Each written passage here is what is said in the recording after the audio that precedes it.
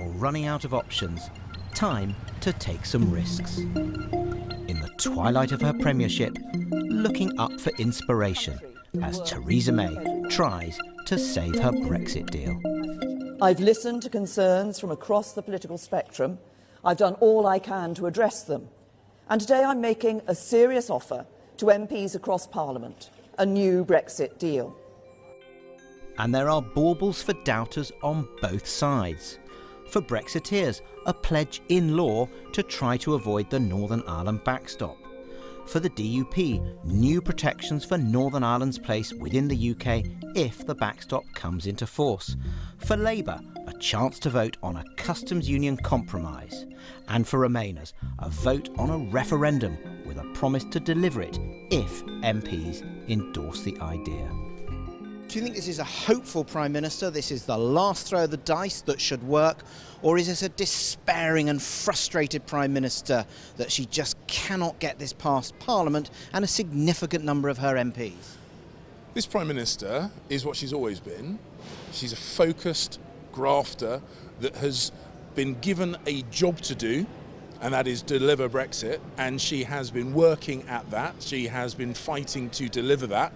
She has been, up until this point, prevented from doing so by the House of Commons, and what she is doing now is giving the House of Commons the opportunity to step up to the mark, deliver Brexit.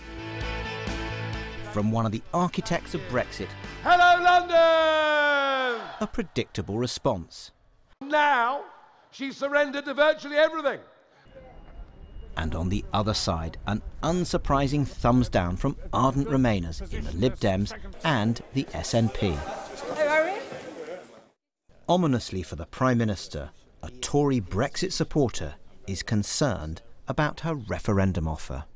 There are a lot of compromises that I have sucked up, and some more I'm prepared to suck up, but actually giving any credence to this losers vote campaign, which is nothing other than a thinly disguised attempt to overturn a result these people didn't want in the first place, possibly pushed through by a Remain-dominated Parliament that never wanted Brexit. I just think that would be completely unacceptable, and to give any credence to that, which the Prime Minister appeared to do today, for me really is a red line. So Lisa Nandy, we've had the Prime Minister's new Brexit deal. She specifically name checks you, specifically reaching out to Labour MPs in Leave seats. Has she won you over? Well, it's a lot weaker than we were expecting from the briefings that were coming out of Downing Street this morning, and the real sticking point, I think, particularly for many Labour MPs like me in towns like mine, is the weakness of the offer on a customs union. The Prime Minister is effectively saying to us we can have a vote on a customs union. We've had a vote on a customs union before that didn't produce anything in Parliament, and the risk is that if we pass this bill at second reading without a much stronger push from the government to get behind a customs union and make sure that that becomes part of the legislation, that we end up once again knocking out all of the different options in Parliament, the bill falls, and then we've only got a few weeks to go and we're staring down the barrel of no deal. Even Theresa May's cabinet allies believe the overwhelmingly negative response to the speech spells danger. One cabinet minister told me, "This could all collapse by next week." Great. I don't want to have to vote for it, this minister concluded. A seemingly hopeless way ahead, but this is a Prime Minister who has always soldiered on. So far then, looks as if positions are hardening. Nick Watt joins us now. It isn't looking good for the PM tonight, Nick. Well, the Prime Minister ends the day far weaker than she was when she began the day. And it's interesting, talking to two former cabinet ministers, both had the same analogy. They're thinking of Emperor Hirohito's famous understatement at the Japanese surrender at the end of the Second World War, in which he said the war situation has developed not necessarily to Japan's advantage. Now, what happened today was that Theresa May squeaked this compromise through a very, very difficult cabinet meeting, and that has had two effects. It's far too much for the Brexiteers. So Boris Johnson has tweeted tonight, "I supported you last time, Prime Minister. I cannot support you this time." And then it didn't go far enough for Labour. So where things stand now, support is diminishing. And where does that actually leave her then? Well, the Prime Minister is now in a very delicate position. I spoke to one former cabinet minister who said that she's turned a decent hand into utter failure. In my film, I quoted a current member of the cabinet who says they think that this whole effort by the Prime Minister could collapse within the next week. So what Tories are saying is that the Prime Minister is really faced with two choices at the moment. Go ahead with the vote and see your premiership and the vote collapse in flames, or pull the vote, you'd have to resign, but at least in a technical sense, the legislation would still be alive. Nick, thanks very much indeed. Well, earlier I asked the Justice Minister, David Gauke, how many minds he believed the PM had changed today.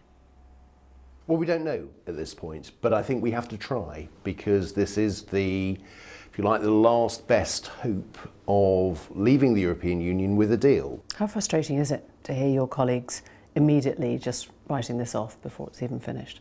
Well, of course, I want them to look carefully at what is set out, to look at what the alternatives are, what the real choices are. Look, it's not for I haven't been with them this afternoon to know how closely they've been looking at the various arguments. You were in Cabinet this morning. I'm wondering what that atmosphere was like for a start. Well, the Cabinet supported, the Cabinet supports leaving with a deal, and that there was a recognition that we needed to make a bold offer to the House of Commons to get this through. So every member of Cabinet has tied themselves to this deal then? Well, collective responsibility. We had a long discussion this morning. People made their points, made their arguments. But there was no one at the table who said, I cannot support what the PM is about to announce this afternoon. Well, I think everybody recognised the need to put a bold offer, and nobody. Is that yes? Well, nobody walked out. Nobody left the meeting saying, I can't accept that. So nobody walked out is a major success in these terms, I'm saying right? is that the cabinet position is to support what the Prime Minister has said this afternoon. 3 years ago, no one was talking about no deal. Do you accept that your government has created the space for the Brexit Party, that you've created that vacuum into which no deal has found itself? Well, first of all, I agree with you that 3 years ago people weren't talking about no deal. No deal wasn't what was offered to the British people in the 2016 referendum. The fact that we haven't been able to leave with a deal is deeply frustrating. This pivot has come 3 years too late. If you had realised that the Brexiteers would never have settled for anything less than no deal, would you have recommended that she pivot like this much earlier? Well, I think we have to focus on where we are today, and this has been a much more difficult process for the country, for Parliament, for my party than I think any of us would have liked or indeed anticipated. But where we are today is a political climate of desperation and anger and frustration and questions about democracy that have been created by someone who didn't get the maths had changed, who didn't get the need to listen and to compromise. Now, I don't accept that characterisation, and I think, look, we can all look back on things, and all of us could have done things slightly differently. But fundamentally, I think the Prime Minister has always wanted to do the best for the country as she saw it, which was to deliver with a deal. Throw the dice for me. What chance of it getting through? More than 50? More than 30? I'm not here to speculate on what it was. No, what do you think? You have to go into this with confidence. You have to go into this believing she can win it. Well, what I would say, and actually this is the point I made in Cabinet this morning, if we don't try this, then it's hard to see that there's any chance at all of getting a Brexit deal through the House of Commons. And that, I think, would not be in this country's best interest. This is essentially the only vehicle that is available for us to go through and deliver what I think is the sensible, pragmatic way forward of leaving the European Union, but with a deal. David Gauke, thank you. Thank you. So has anyone shifted towards the PM's new Brexit offer? We're joined by the Labour MP for Redcar Anna Turley, Conservative MP Sir Bernard Jenkin, who sits on the executive of the 1922 committee. We're going to have the DUP's Westminster leader, Nigel Dodds, as well. Welcome to you all. you represent a fairly broad spectrum of parties and opinions across the House. So the first answer goes to whoever can tell me that they are now convinced they will be supporting her deal. Silence, I'm afraid. Silence. OK. So Remainers didn't think it was aimed at them. Leavers thought it was watered down Brexit. She's pleased no one. Parliament is impossible to please. I mean, you are living proof that Parliament is now impossible to please. Well, there is one resolution which did get through Parliament, the only proposal that actually had a positive proposition on Brexit, which was the so-called Brady Amendment. That did pass. It was a way to a majority in the House of Commons, actually a stable majority, which the Prime Minister could then have gone forward with in terms of a withdrawal bill. I mean, some people I heard there saying about a no-deal Brexit's the only thing that would satisfy. Actually, we could have got the withdrawal deal through had the problems in the backstop been fixed and addressed. And the sad fact is that the government didn't really pursue that, having been given the mandate. Well, they would argue, and they have argued, that they do, have, Nigel, that the EU said we can talk about the Brady Amendment, we can talk about the Malthouse Compromise, but we still need the backstop until we see proof that it actually works. Well, I mean, the EU insists on the backstop, and unfortunately the government removed its negotiating leverage when it said, and a number of cabinet ministers were party to this, that it would never accept a no deal. If you take no deal off the table, you reduce your leverage, your negotiating position. But remember, Michel Barnier himself said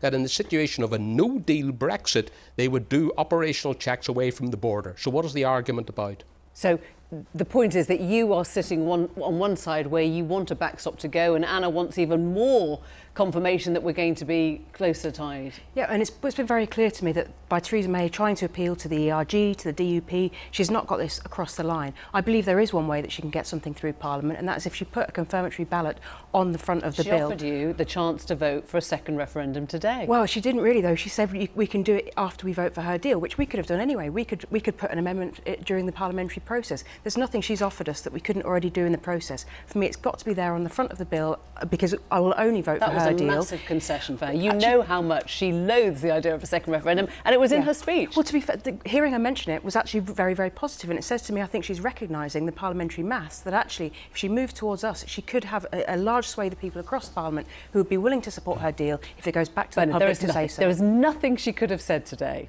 There's nothing she could have offered today that would have got the votes to get this through in a week's time. Well, in a way, the House of Commons is reflecting what the country feels. You don't know that? No, the country... We know that the least popular option is her deal. Quite a lot of the country want to remain. Quite a lot of the country want to leave, if necessary, without a withdrawal agreement. Her deal is like is neither fish nor fowl. It falls between stools. And then for the two main parties to seem to be, as Nigel Farage has characterised it, conspiring in a coalition against the people, as he put it.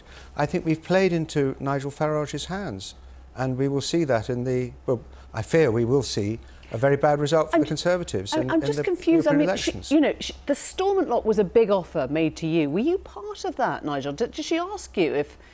Well, we had discussions with her before she entered into 6 weeks of discussion with the Labour Party, but of course what she was offering... But this time round? No, not in recent weeks have we been discussing in any detail Who did she talk to then? I mean, she took some stuff from Labour, she took the environment, she took the workers' rights. Yes, again, but that's not really ever sufficient as far as I'm concerned, because although that's important, we don't have any trust or faith that she'll be there to deliver them in the long term. And from my perspective on the economy, workers' rights are great if you've got a job, but the impact of her deal, and particularly of no deal, means there's no jobs in areas like mine. It's such an unreal conversation, because actually in the political declaration that would bind her negotiation, if it went ahead, workers' rights, environment, state aids, all the European framework rules for the single market would be embedded in the new agreement between the UK and the EU. But you're getting closer to no deal. You're getting closer to no deal. I'm afraid, reluctantly, yes. And well, it's only reluctant I was at the CBI lunch this evening, and I turned to the person next to me and I said, just think, it would all be over now if we'd left on the 29th of March. And he said,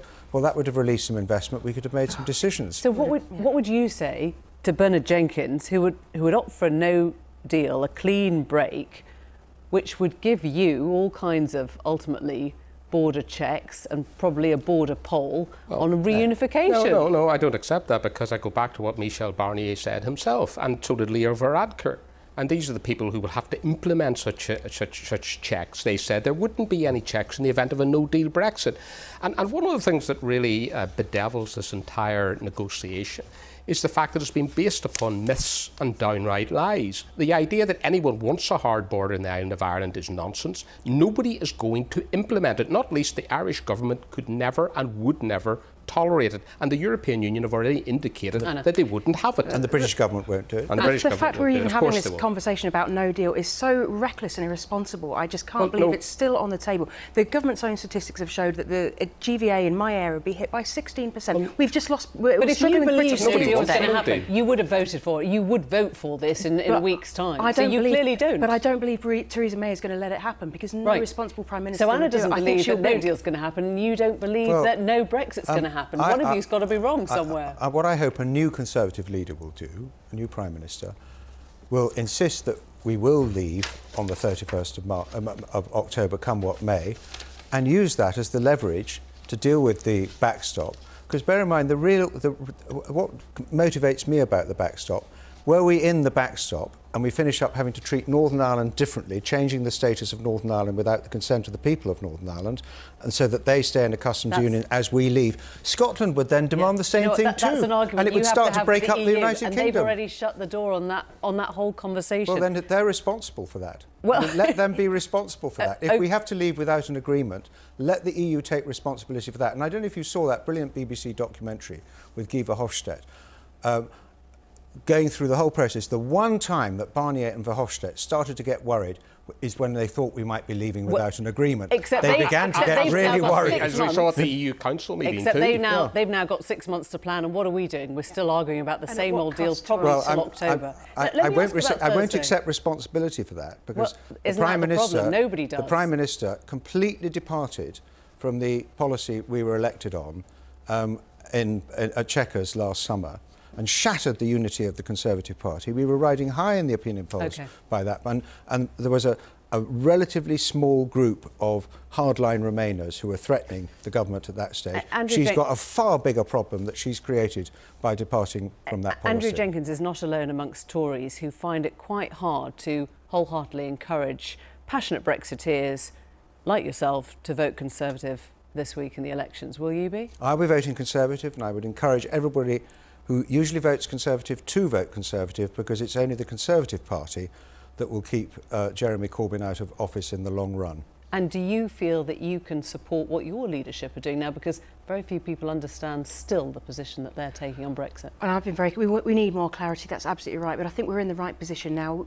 Theresa May's moving to us. Well, I think we've got to be much clearer, we've got to be much straighter and more direct to say we've got to go back to the people. I think Jeremy's got in the right place now, and Keir has pushed that. We've been clear that we'll have a confirmatory ballot. That is Labour Party policy. That's a very divisive issue in your party too, as agreed at conference. But the important thing is we've got to get out there, because if we don't, particularly in the North East, if we don't elect Labour MEPs, then we're going to see a shift to the far right. I do not want to be represented by far-right parties in Europe. That's absolutely devastating. So people have got to vote for the party that's traditionally outward-facing, global, and represents our values. What about a Brexiteer? Let's say Boris Johnson was leader and he offered a second referendum then. Would that be palatable to you? Well, I don't think he's going to be elected leader, if he is elected leader, on a mandate to have a second referendum. I honestly think a second referendum is the last thing the even country if it's will offered want. by a Brexiteer in the hope of finalising the question once and for all? Well, we were told by the government and everybody that it was going to finalise the question last time. I mean, if you really want to undermine the whole credibility of our democratic system, go ahead and have a second referendum. That's a real problem for the people who are...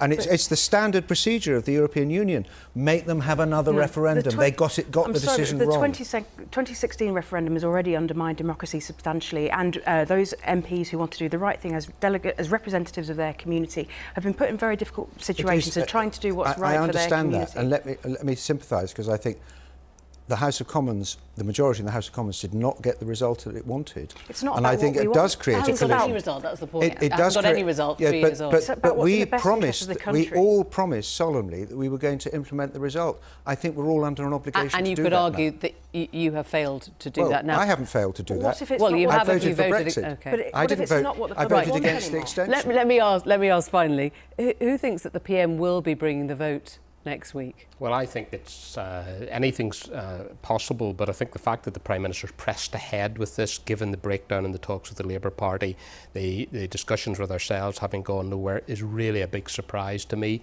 I don't understand her strategy. I don't understand her strategy, and I think that everybody's now marking time, waiting for the new Prime Minister, and that's what's going on. Do you think this will happen, this second reading? I just can't understand the strategy either. I hope it does happen, because if it doesn't, then what else? What next? What alternative is there? And we'll have wasted another 6 months since she lost a historic defeat in Parliament, having achieved absolutely nothing. So something has to give. She needs to look to where the votes are in Parliament and make some concessions. There's a lot of affection and respect for Theresa in the party, but a lot of anger at the mistakes that she's made, and today seems to have compounded the situation for her. Okay. I bet tomorrow's papers are going to be pretty rotten for her, and that may well raise the temperature and the pressure for an early leadership election. Well, earlier than next week? Well, it won't happen earlier than next week, but I mean, I think it will accelerate the process. Thank you all very much.